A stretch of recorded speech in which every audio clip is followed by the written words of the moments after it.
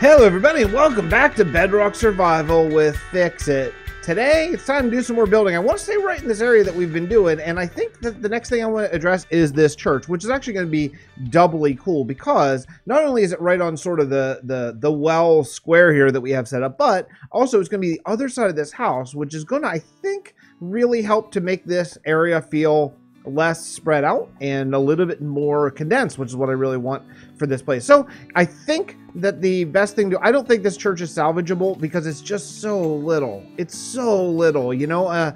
My original plan was to try to keep as many of these little buildings as I can, and I have a little bit. Let's take a look over here. If you go over this direction, I think one of these houses blends completely in. This one right here, it just totally blends in. You don't even really notice it's there, and I think that's cool. I think some of these others, if we're really smart with how we do the roads, that can work out as well. I don't think this church is one. You know, I don't want to do a massive cathedral, but I want to do a bigger church than this, so I think we have to take it down, unfortunately. So, yeah, let's go empty my inventory, and we'll take it down. All right, it's down. Of course, it's raining. Of course, it's raining. And okay, so I think what we're gonna do is we're gonna lay out the footprint. I do want to have a little bit of a courtyard, just a little bit of one in front of the church. So I think I'm gonna, because I'll have a little fence here with a gate.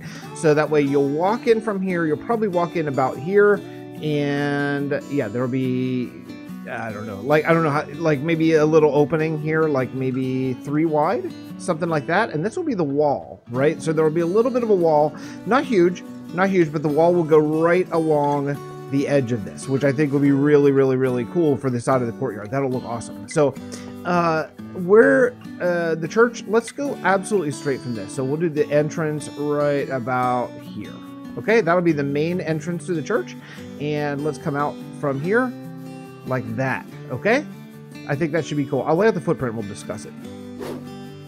This is the outline that I went with. I think it's nice. I think it's cool. It's not too extravagant. Just two little, they're not even going to be towers, but two little minor peaks over here, minor peak over here, maybe a middle bigger one here, and then this will slope down and just be a sort of more typical sort of church. I'm just going for a small little chapel. I mean, really, you know, I did the cathedral over in the other part of this world. I don't need a huge one here, just a small little one, something that's going to fill up the space, and then we're going to do a little courtyard around here with maybe a little tiny graveyard on the side. I think that'll be really cool over there and help fill out this place. We might even do the graveyard the whole way up to where the mountain is there. I think that could be kind of cool. All right, let's discuss what is going on here thus far. So I decided to go with this. So there's going to be the back is not going to be tall really at all. These are going to be a little bit of extended wings. That's going to be a little bit taller, I think. This is going to be a medium tower, and this is going to be the tallest tower. I think that'll give some nice height differential. And if you don't know what I mean, then you'll probably see here in just a little bit. So the first thing I want to do is I want to bring up the actual tallest tower. That way I can sort of address the sides compared to how big it is. The other thing I decided to go with is I want to try this again, which is a little bit of a different variation than what I did before. Right now I'm smelting up a bunch of cracked stone bricks, so I'm gonna have that as variant here to put in here. But yeah, I think it's gonna be cool. And then what we'll do is we're gonna open up this entire thing like this big. It's gonna be a 3 wide entrance. It'll be taller, but I'm gonna leave that so I know where the wall is there. But I think, yeah, I think this will be good. So let's build up this tower, and the way I'm doing it is, let's see. This is actually the front. So we're gonna go here. We'll go this. Wait a second. Let me verify this.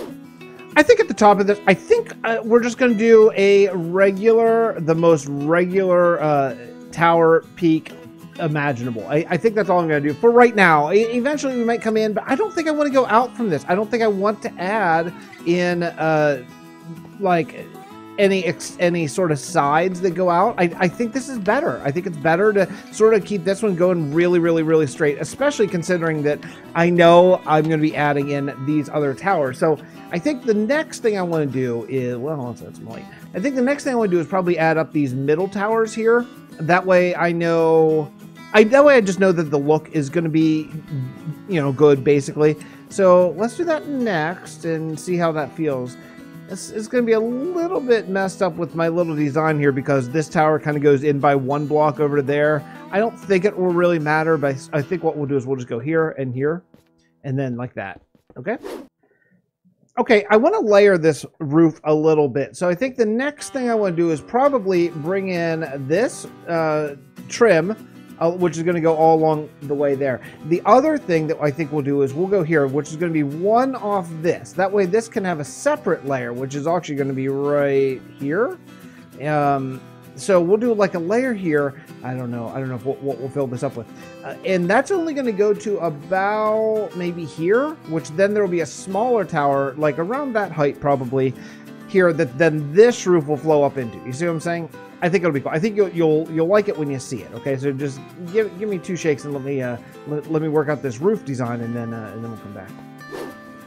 I got something new I'm going to try out. This is a test version of a stained glass window. It's pink glass, and this is not the keeper. I just wanted to test it and see if I like it, see how it feels in Bedrock, and we'll try it. We'll try it anyway. So let's go like this, and what do you think of that? It's a little carnival-y, isn't it? But it kind of looks like stained glass. I can kind of see it.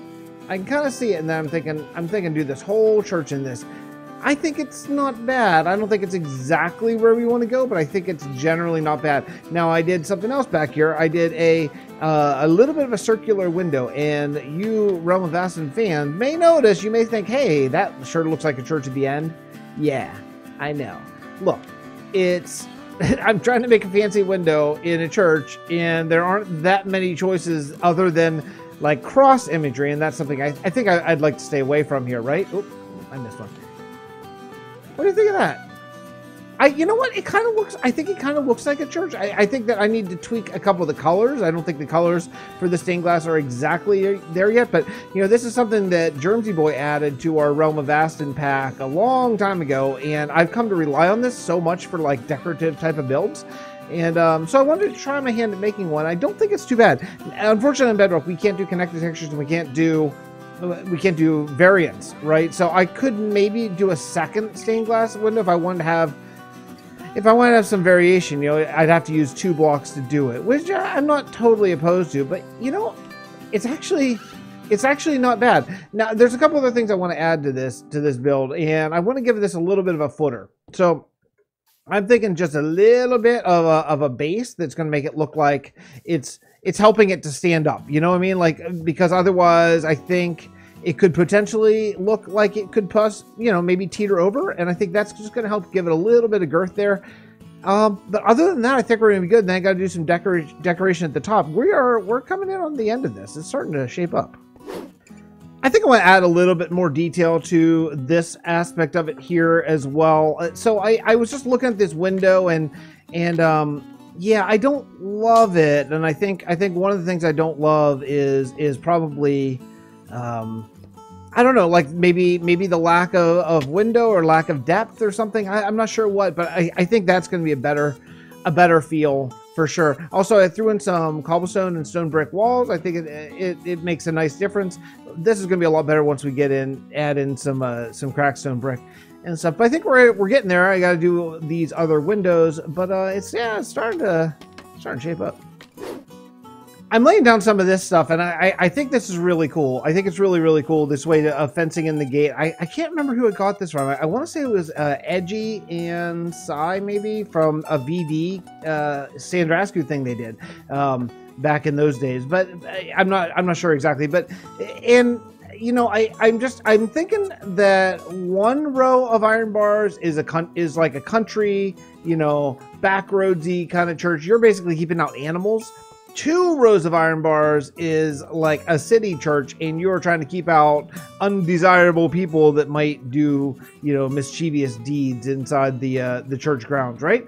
So I do think, like, I think it's a big difference here having 2 gates. I haven't decided if I want to go slabs on top or not. I might try it and see, but yeah, I think this is already a nice start. I am chewing through my iron reserves here like crazy, but it's all going to be worth it whenever this is amazing. I did a live stream between the last clip and this one last night. We went for about 4 hours, and just in this Bedrock world, and did a lot of stuff, a lot of good stuff. It was really fun. It was really cool. But for one thing, I got the daylight sensors on, and had to go to the Nether and get some get some glowstone and some other things. But yeah, I got all that done, and yeah, I think it's looking pretty good. It's looking pretty good in here. I need to work out lighting, and I want to work out.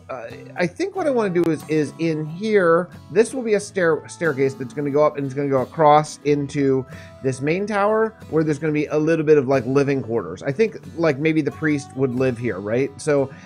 This could be a storage room, maybe a 2-floor storage room, and over in the top of this center tower, since this is so tall, that could just be a little humble sleeping chamber for the bed for the priest, because there's not another real place, right? There's not another extension out the side of this. A couple other things I did is I got a whole bunch of levels from trading, and I accidentally triggered a raid.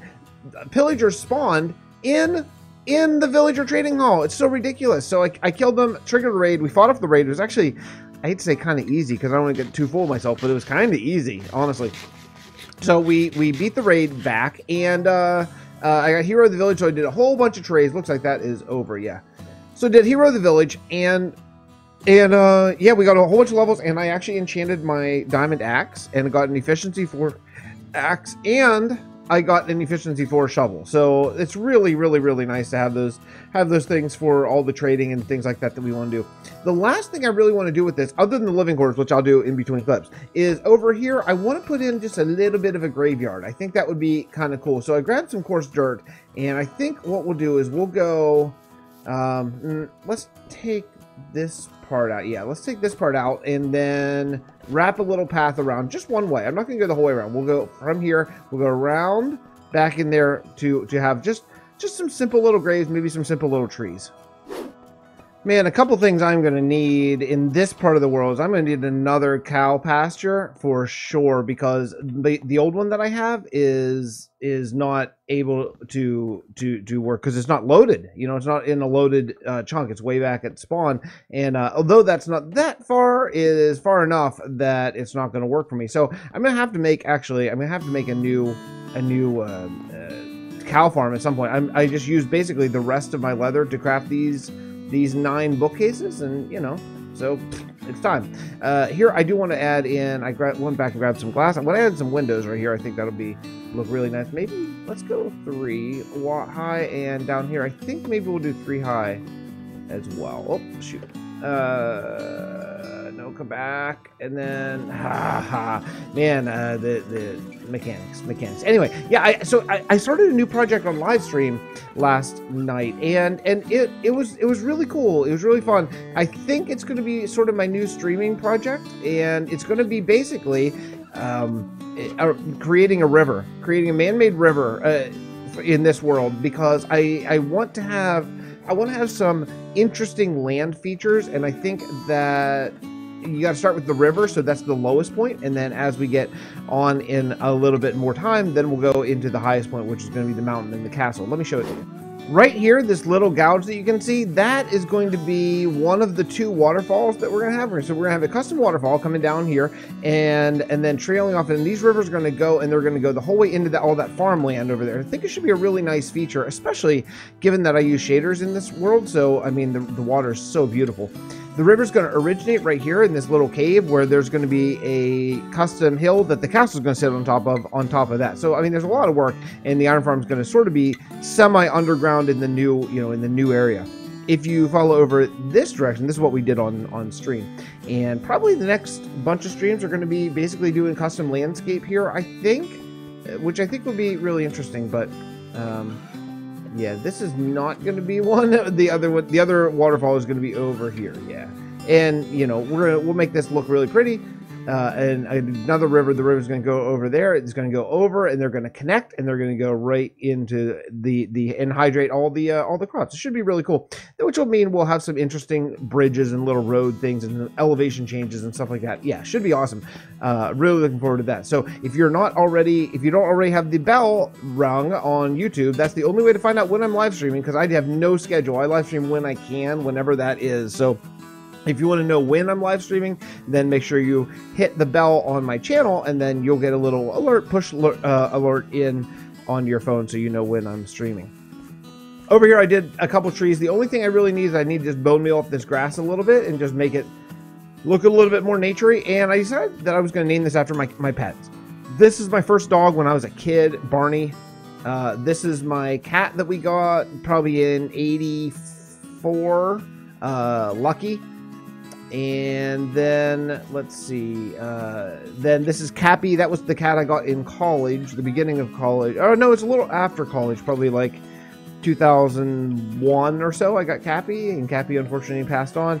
This is my beloved dog. This was my dog I got on my own after graduate school. I got this just wonderful dog, and she was the greatest, and she lived a long life. We just lost her last year. In fact, my son's partially named after her, my younger son. And this was a companion dog that we got for that dog for Sydney as she aged. We got Ozzy. Unfortunately, the relationship didn't work, but Ozzy was an older dog that had some health problems. We thought they could maybe sort of age together and stuff, and they did not get along at all. So it didn't. The adoption didn't work out. But I think Ozzy unfortunately has also left this world. So though Ozzy was never an official pet of ours, I still love them, and we miss them all. So here's to our pets, our beloved other family members.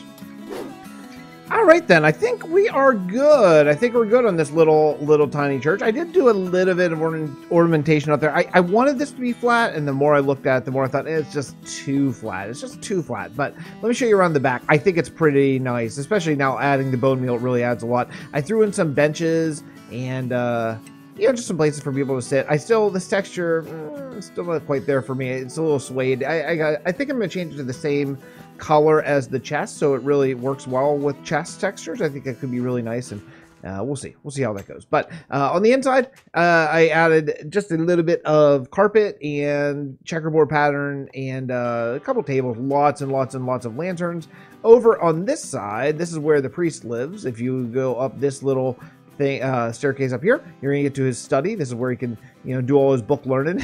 And then up here is just his bed chambers. Not a lot to see. They're a beautiful painting. These John Smith paintings are great. Although I'm going to change them out for sites of two brothers. Eventually we'll change them out for sites of two brothers. But for right now, you know, this like this house, you know, for example, like I think something like that would be a nice little painting. And you know, we're gonna do the same thing as what we did in Vasten. I think it's cool to have pictures of the world around in the world. So that's gonna do it for me though today. Nice little church build, I think, and I'm enjoying doing the very small stuff here. I think what we're gonna do is we're gonna do the river in the live streams, work on the major landscaping up there, things like real grindy stuff like that we'll do in live streams, and then I'll continue building just little houses, little church, all that kind of stuff here on the episode. So if you're enjoying it, please let me know. Comments are really appreciated, and I will see you all next episode of Bedrock Survival with Fix. Bye, everyone.